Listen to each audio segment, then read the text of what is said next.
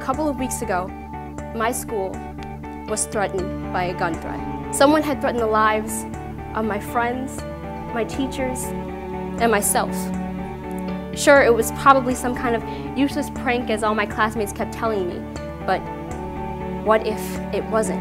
I believe that tragedy in one community should engender compassion and empathy rather than blame and scorn directed at another community.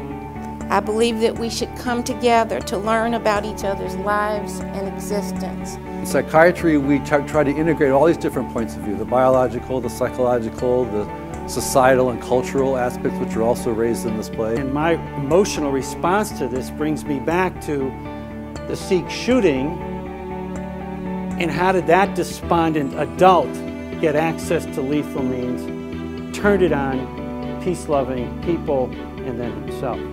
Gun violence is preventable. And what is equally true is that we can prevent gun violence in ways that are respectful to gun owners. When Sandy Hook happened 3 years ago and 2 months ago, 3 years, 2 months ago, and remember looking at that and thinking, is this the unsolvable problem of our generation?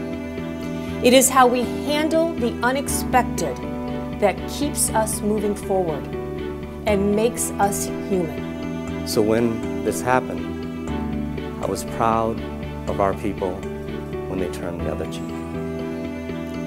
They taught forgiveness. They taught how to even pray for that gentleman who had just murdered their own.